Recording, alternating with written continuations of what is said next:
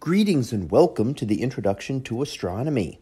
One of the things that I like to do in each of my introductory astronomy classes is to begin the class with the astronomy picture of the day from the NASA website that is apod.nasa.gov/apod. And today's picture for March the 12th of 2020, well, it is titled Falcon 9 Boostback. So what do we see here? Well, this is an image taken from the last Falcon 9 launch, and the image itself was only a little over a minute, about a minute and a half long, and we can see within it the star trails. So the stars appear to move, and that is, of course, because the Earth is rotating. So if we do not track the stars, which is normally done in astronomical photographs, we adjust the camera so that it turns a little bit as the Earth does to match the Earth's rotation, and that makes the stars appear to stand still in most photographs. Otherwise, they would start to move and form circles like this one. And what we see with it is the launch trails from the Falcon 9 launch, taking materials up to the International Space Station.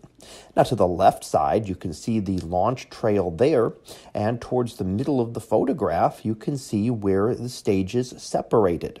So we use multiple stages in rockets as a way to be able to launch them efficiently. So the very large first stage takes a lot of energy and a lot of fuel to launch the craft off the Earth's surface and to push it through the thickest part of the Earth's atmosphere. Then that separates once it's used, and in this case, the upper part is showing where the trail is bringing that Falcon 9 launch vehicle back to Earth. So the first stage had actually flown into space multiple times, and here we can see where it's bringing back down to Earth. Now, that's different than the way rockets used to be handled, where the first stage was just expended and would be dumped off in the oceans as an example, so that it would not actually come back and be reused. The other stage, down towards the lower portion, is the one that is launching, heading up into space. So the second stage would then ignite, and that would then give additional boost to get that further up and to get it into the low Earth orbit needed in order to reach the International Space Station, which is in a relatively low Earth orbit, just a couple hundred miles up above the surface of the Earth.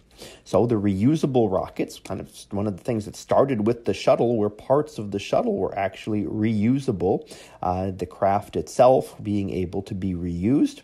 And now we're getting to the point where many more pieces of the crafts are able to be reused again and again, saving some costs in terms of not having to rebuild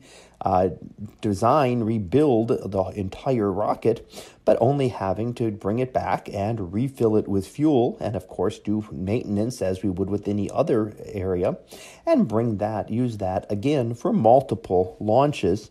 And here in this case, it has actually been many times that this has occurred, and in fact the SpaceX boosters, this is the 50th landing of these boosters, not this specific one, but overall of the various boosters that are used on missions like this. So that was our picture of the day for March the 12th of 2020. It was titled Falcon 9 Boostback. We'll be back again tomorrow for the next picture, previewed to be an awesome starry night. So we'll see what that is about tomorrow.